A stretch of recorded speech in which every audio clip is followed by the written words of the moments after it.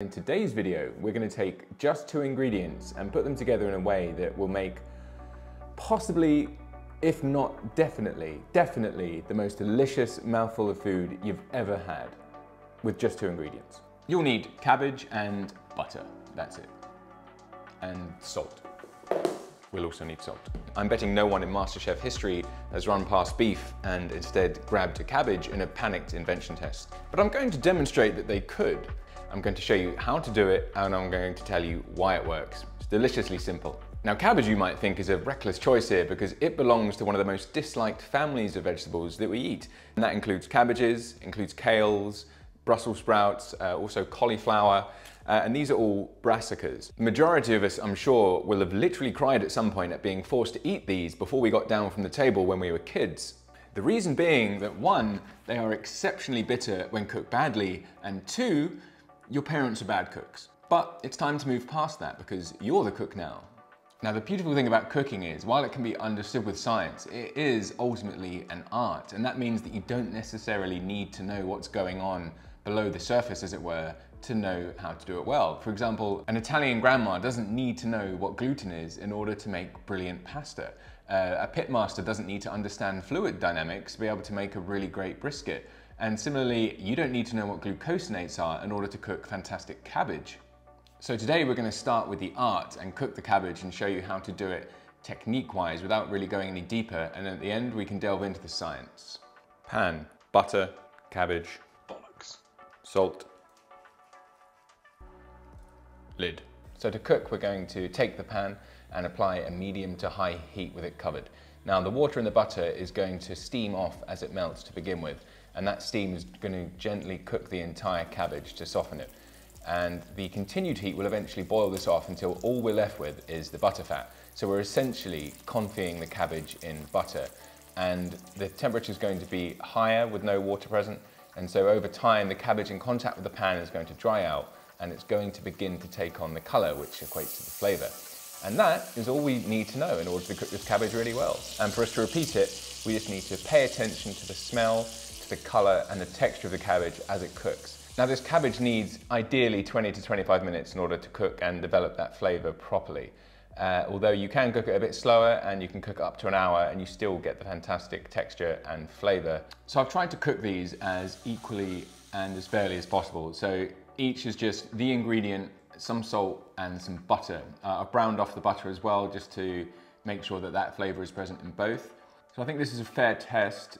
You can colour the cabbage a little bit more if you want. The darker you go, the more intense the flavour can be, but it also becomes more bitter, so it's a bit of a balance. There's quite a lot of sweetness in this cabbage, so it can take quite a dark colour. So now we're going to test.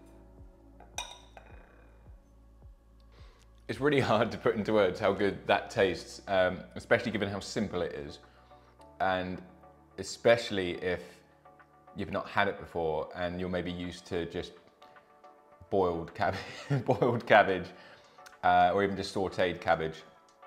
It really generates so much flavour to cook it this way and to give it that much colour.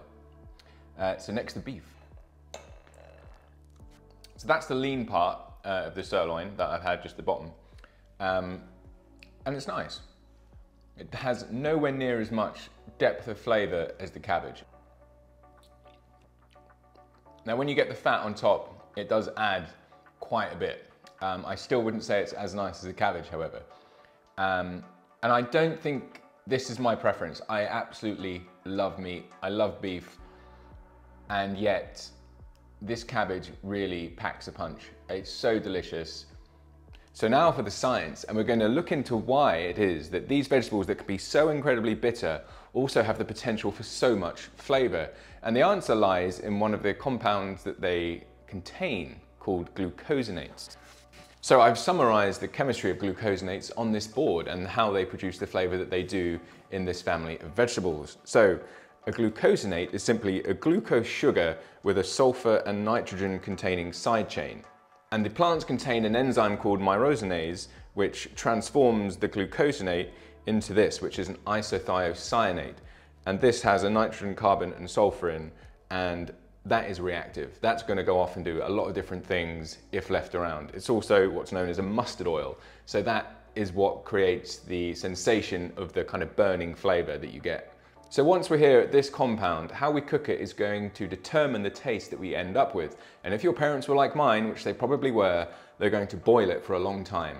And with such a large amount of water, with that amount of heat, then what you're going to do is simply create hydrolysis, and this is going to turn into hydrogen sulfide, which is quite unpleasant and contributes towards that horrible smell and horrible taste that these vegetables can have.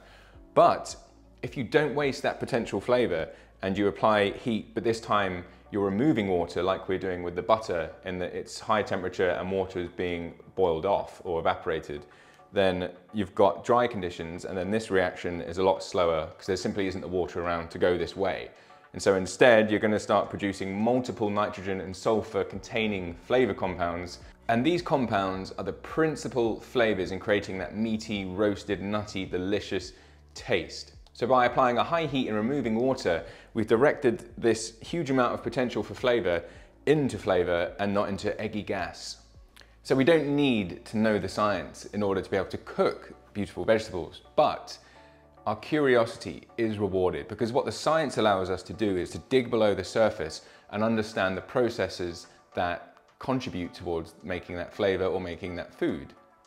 And in this case, for example, we could perhaps look to other vegetables that contain these glucosinates, like these rich nitrogen and sulfur containing sugars, and see if they would respond similarly to cooking them with butter over a high heat.